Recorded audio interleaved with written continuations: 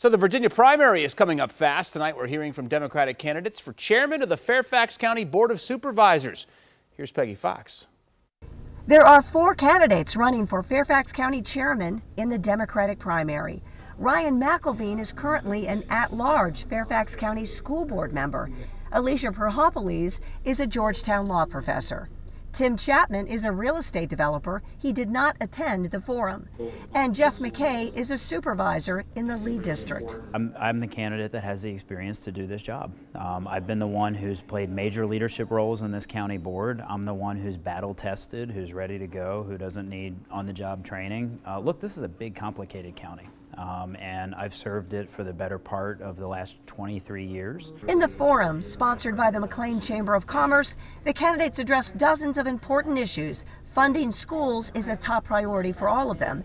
McElveen says funding pre-K is at the top of his list. Pre-kindergarten funding is one of the biggest issues we're facing in Fairfax County. We currently have 800 students on the wait list for pre-kindergarten, and it's an investment we have to make because we know that for every dollar we spend on pre-kindergarten education, society will reap $7 in return. And we need to make sure that our students are entering school ready to succeed so that they can eventually access the global economy.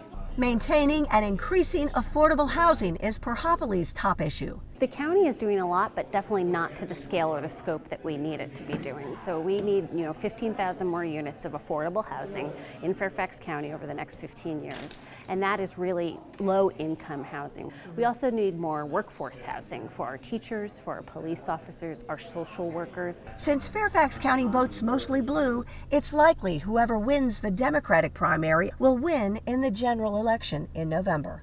In McLean, Peggy Fox, WUSA 9. Keep these dates in mind so you can make your vote count. First, the Virginia primary is June 11th. The deadline to request an absentee ballot mailed to you is June 4th, and the deadline to vote in person absentee is June 8th.